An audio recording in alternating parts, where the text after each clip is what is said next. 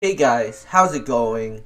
Aurora will have a great 2024, and yes, I do hold a position in Aurora, and I may sell it or buy more at, depending on the price of the stock. And yes, I am aware that there's a possibility that Aurora could do a reverse split if it doesn't break $1,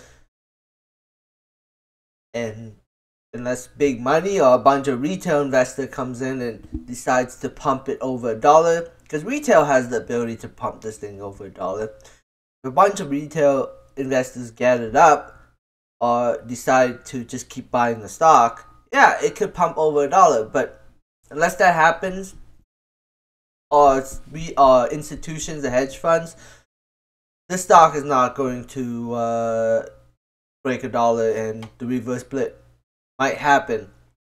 So that's the biggest risk factor for Aurora.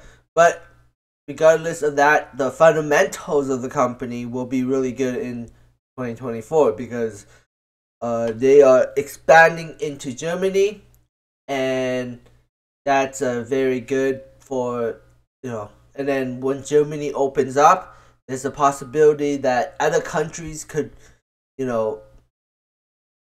open up recreational, and Aurora's facilities are all EU GMP certified, so they can potentially grow it and ship it overseas. And then they also have a facility in Germany, so that will help them, make a market in Germany because of their facility in Germany. And if we look on the balance sheet, right, they have a total cash $128.9 million plus $63 million in restricted cash. And then if we look at liabilities for debt, loans and borrowings, $13 million. That's current. And then long term, I guess, are other loans and borrowings of $34.5 million, and nothing else. There's no more debt. I don't know what these other long-term liabilities are, deferred tax liabilities are. I'm not really an accountant, but I know that debt is not that bad. And then on top of that, they also raised another $38.8 million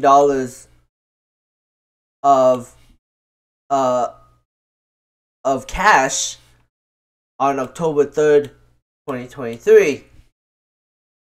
So that adds to their cash position, which is currently sitting at over $227 million of cash on the balance sheet. So this one was on October 3rd, which was just right before the earnings report. So they have a lot of cash on the balance sheet. And then we look at the financial statements. They currently just pushed into the black. Hold on. Oops, right here. Income before taxes, $384 million. So, no, sorry, $384,000. So they're pushing into the black, and so the stop the bleeding. They have a decent cash on the balance sheet, and hopefully they go cash flow positive in next year, like in 2024, and be consistently cash flow positive, which is good. And the company is not going bankrupt because they still have a liquid stock.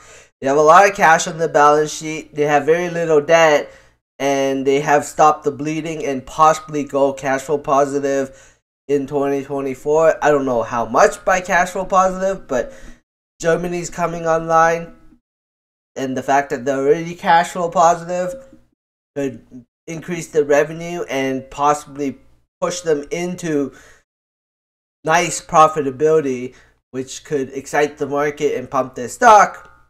But this might happen before the reverse split unless, big money and retail investors decide to pump the stock pass over $1 and hold it for at least 10 days.